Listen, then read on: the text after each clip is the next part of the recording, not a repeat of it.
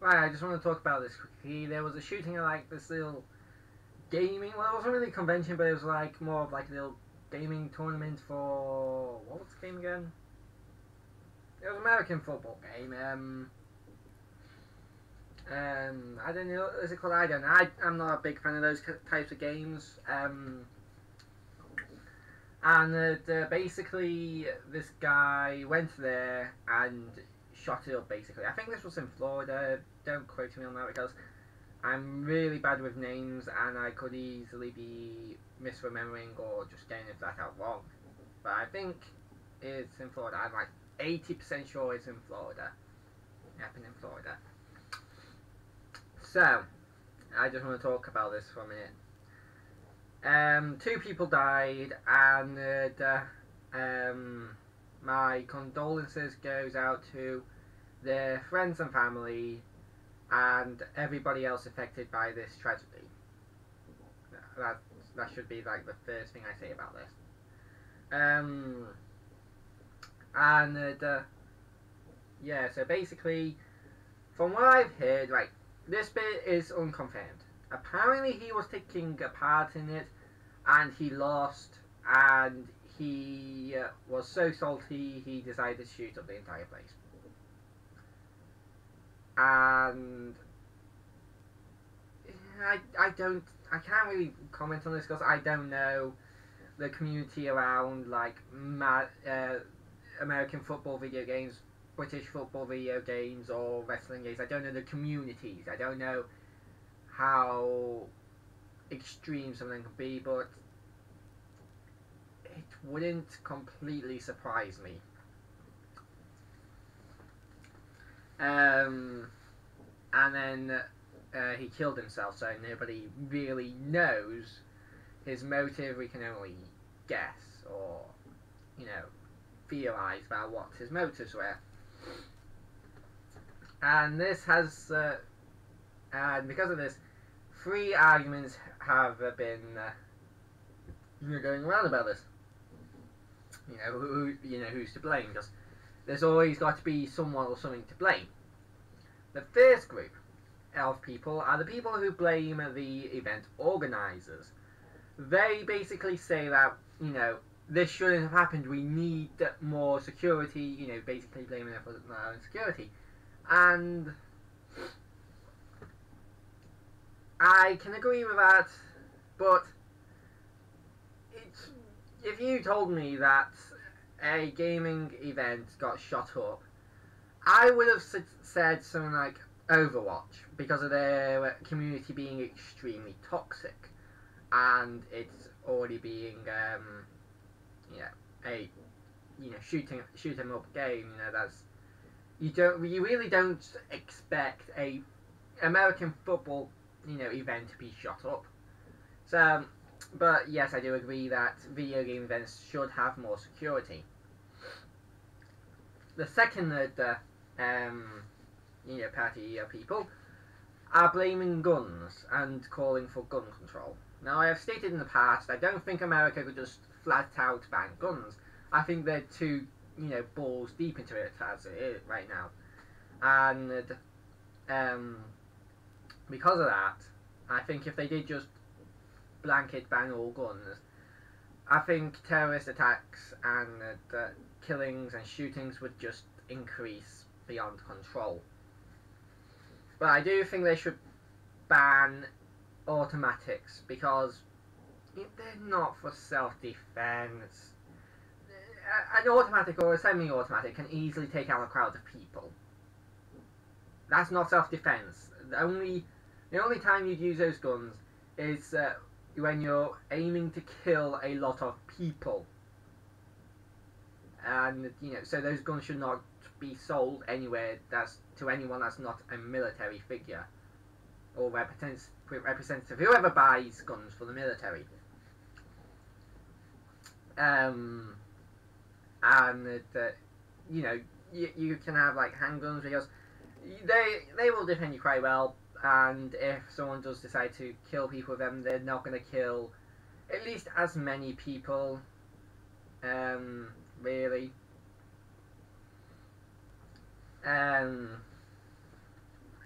like I'm saying, this is still just trying to minimalize casualties at this point. And I don't completely disagree with them, because from what I've heard, I think the police actually stated this. That person who showed up to the place had previously been in hospital for mental illness. Which begs the question, how the fuck did a mental illness patient get a gun at all? Like, seriously. Rule number 1, don't sell to people who have been previously incarcerated for mental illness. Now, this is just what I know. I could be completely wrong. He could not have been put in hospital for mental illness.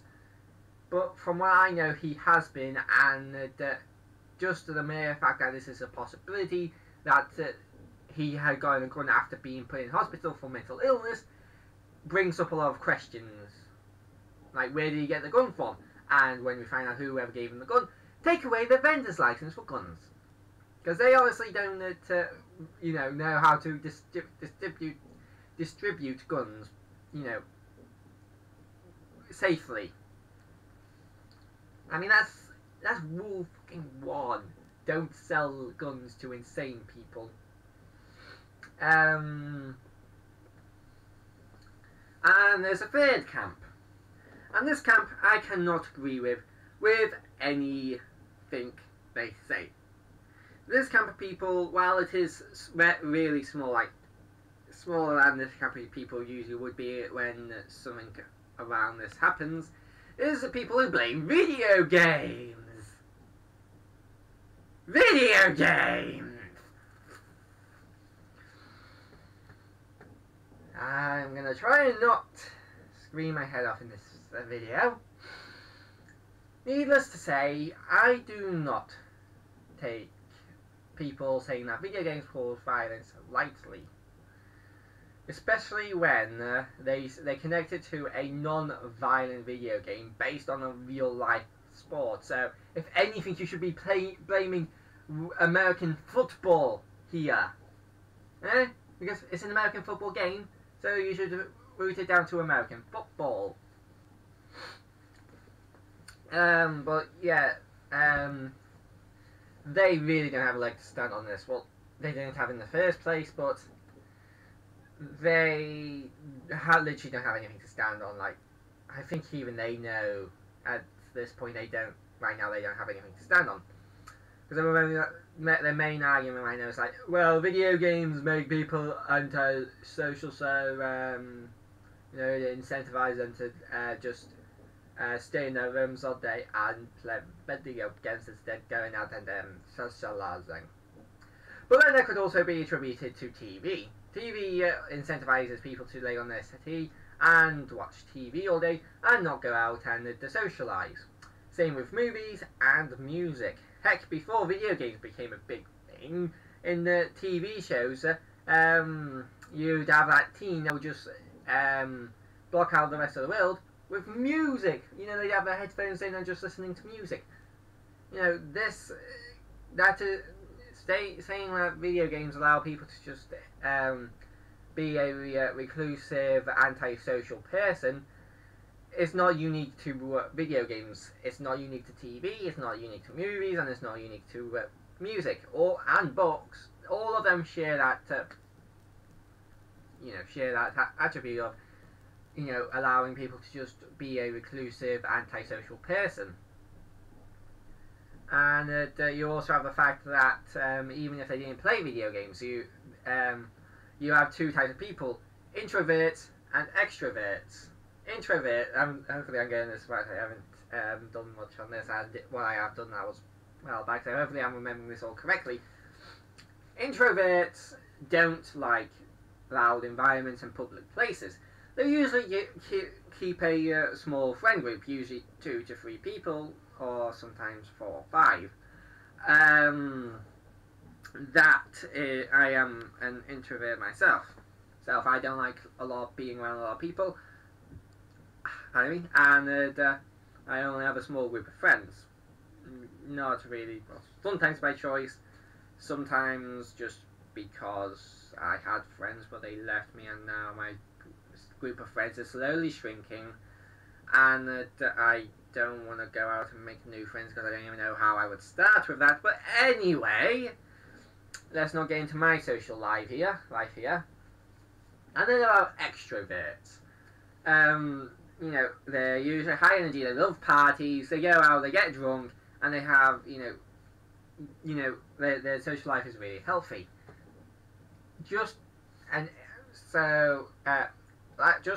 partiers, encourage extroverts to go out and do stuff, video games enable introverts to just stay at home and, play video games. Video games actually probably make me socialise more than I would have without them, because I talk to people while I play on my video games, which is more than I would do if I wasn't playing video games. So I'm actually socialising more with video games than without video games, because if I didn't have video games, I'd probably just be watching movies or TV. And at that point, I'm not, probably not reading books, but at that point then I'm not, interacting with anybody. With video games, you're interacting with the community. But yeah. So they really have nothing. Their argument is literally a nothing burger. Like, there's nothing there. There's no substance to their argument here. I mean, there wasn't in the first place, but anywho. So that's basically a quick rundown of what happened in, during the shooting. Well, not during the shooting, that's a quick rundown of the shooting. How many people are dead? I don't know how many people are injured. I think there's like a large number of people injured, but I think there's only two. Yeah, there's only 2 people dead. And that's basically a breakdown of all the arguments that have come from this. And yeah. So, what do you think? Do you agree with any of the 3 arguments that I have brought up that have been going around? Or are you like me and you're a bit like, we need more security, but gun control is also something that needs looking at least. Yeah, because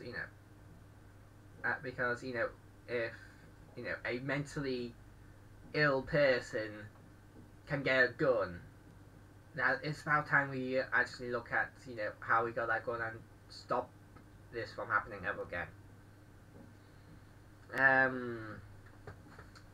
Anyway, and something I haven't really seen is people going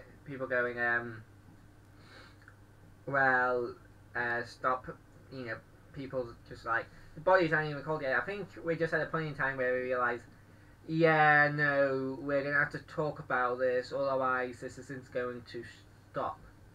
Which is progress. There's probably like a few people out there like that, but this is progress. People actually talking about this. So yeah, I'll see you guys in the next video. Bye bye.